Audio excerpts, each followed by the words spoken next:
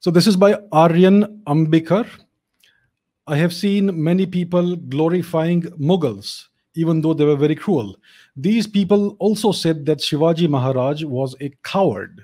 My question is, out of so many Mughal kings, is there anyone who deserves appreciation? I appreciate one or two works of Akbar, but not all. Is there someone who was an ethical Mughal leader?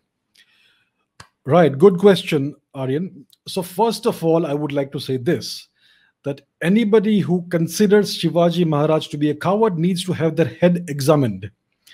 Shivaji Maharaj was not a king, he was an emperor. He reconquered the entirety of India, almost the entirety of India, from the Turkic invaders. And he established political union and political unity of India. He established what he described as Hindavi Swarajya. So he won independence for us from our invaders and our occupiers. So that is what he achieved. One man in one lifetime was able to free the whole of India from the foreign invader.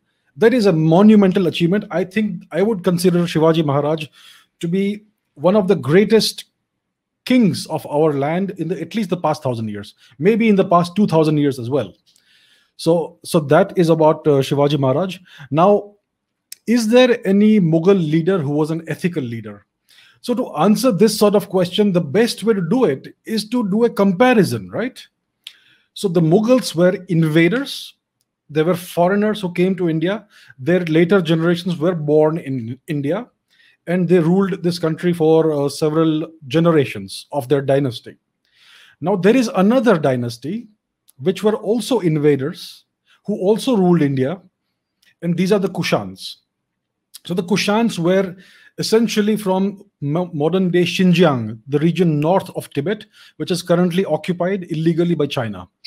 So the Kushans were from that region, from the Tarim River Basin region, and they invaded India from the north, and they occupied India, they conquered India, and they ruled it for several generations. And one of their greatest emperors was Kanishka the Great. So let us compare someone like Akbar with someone like Kanishka, because these are both descendants of invaders, descendants of foreigners, who both, we can say that they made India their homeland, right? So let us compare the rule and the methodology of ruling of these two kings. So Kanishka the Great, if you look at his life and his career, he promoted India's national interest relentlessly. He spent his whole life promoting and furthering India's national interest. He conquered vast territories north and west of the Himalayas.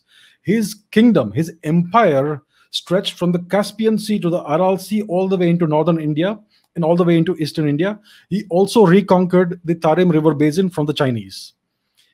And not only did he expand India's sphere of influence militarily, he spent a great deal of energy in expanding India's cultural influence worldwide.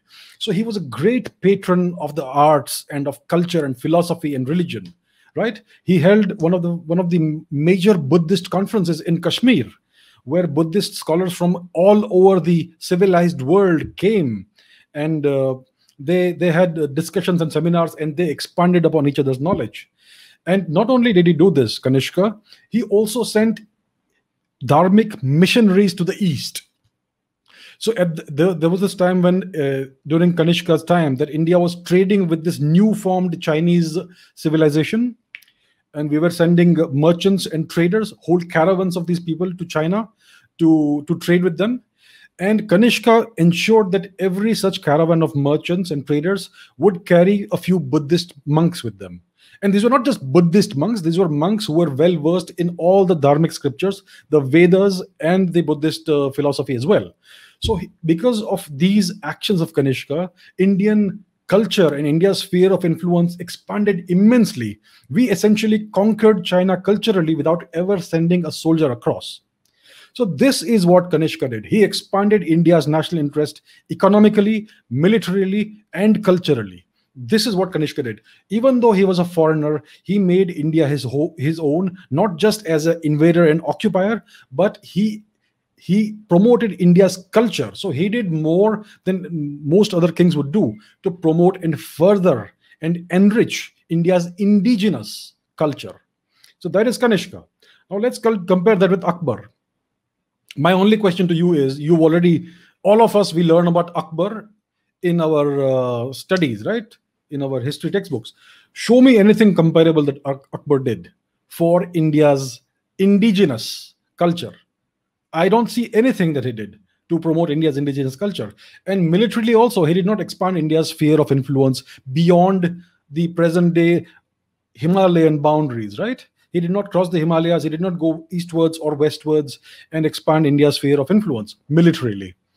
So Akbar is considered to be the greatest of the Mughals, the most tolerant, the most secular, etc.